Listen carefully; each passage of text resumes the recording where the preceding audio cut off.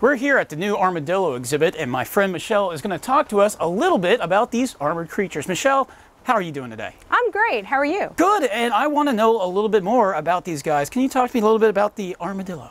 I sure will. What we have here at Oakland Island, these are 9-banded armadillos. Okay. And they were originally native to Central and South America, and they have slowly worked their way up through Texas, all the way through Florida, Alabama, Georgia, South Carolina, and as far away as Missouri and Nebraska and Kansas. Wow, did these guys just walk their way up or hitchhiked, or how'd they get up here? Probably a little bit of everything. One of their neat adaptations is they're pretty heavy creatures, and they have a very high specific gravity, so they're heavier than water, so they sink to the bottom of water. So actually they can walk across small streams and rivers, and they can hold their breath for about 6 minutes. Wow. If that doesn't work, if it's a really large body of water, they actually can swallow air, and that will help to inflate their intestines and their stomach and helps them to float while they're swimming. That's pretty interesting. These guys are a little versatile. What's their lifespan like?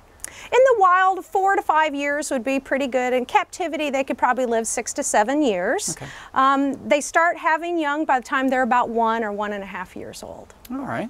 Now, what kind of family does the armadillo belong to? Or are they? Is it a mammal? I mean, obviously it is a mammal because it breathes. And talk to me a little bit about that. It is a mammal, and it's a mammal, even though it's kind of difficult to tell. Would you like me to pick one up and show you a little closer? Now, these guys bite? Are they a little aggressive, or? One neat thing about armadillos is they don't have teeth right up front, so they really can't bite.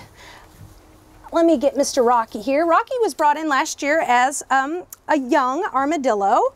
And he is a mammal, and one way you can tell that he's a mammal is that he does have fur or hair. And you can really see it on his belly, even though he's wiggling a little bit. He has a lot of fur, and he's also a mammal because he is warm-blooded, or what's called endothermic, just like us. Okay. They can keep themselves warm, and they can cool themselves down a little bit. And that hair helps them with that as well. As far as their defenses, they do have some pretty powerful claws in the front and in the back, and those are made for defending themselves, but also mainly for burrowing or digging. Okay. And that's one way they can defend themselves, is to dig and get underground. Another is to run. They're pretty fast and they zigzag. So if you've ever tried to chase one, they probably are going to win the race.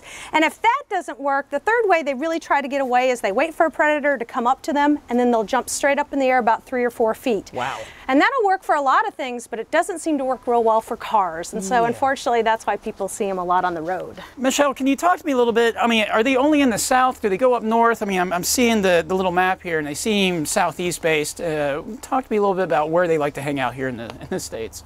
Well, they were, like I said, they were originally from Central and South America, and they've worked their way north, but there is going to be some limit to how far they can move north. And one of that has to do with their ability to keep themselves warm. Okay. And I'm just going to put Houdini down. He's a little wiggly. Nice. They do have hair, but you can see they don't have a lot of hair, especially on their back. They have dermal plates instead, which helps to protect them, but it doesn't do a lot for keeping them warm. Gotcha. And so they'll need to live somewhere where they can keep warm or be able to dig in the soil deep enough to be out of colder temperatures. Okay. And so they are being found right now in Nebraska and Kansas, but in limited areas. Gotcha. Now, real quickly, can you tell me a little known fact that maybe a most common person doesn't know about the armadillo? When I moved from Athens about 5 years ago, and one of the first things I learned about them when we first caught one up there is that they always have 4 identical young. Okay. They're pretty amazing. They are mammals, and after they mate, they can delay the implantation of the egg for up to 3 to 4 months. Wow. And then they will give birth after that to 4 identical males or 4 identical females. Oh, wow. So that's another reason why they're spreading so well. They're very adaptable, and when they have young, they have a lot of them, and they start breeding when they're pretty young. That is pretty interesting stuff. Yeah. Stuff I had no idea about the armadillo. Yeah. So, well, I want to thank you again for your time and allowing us to get a little bit more info. So thank you.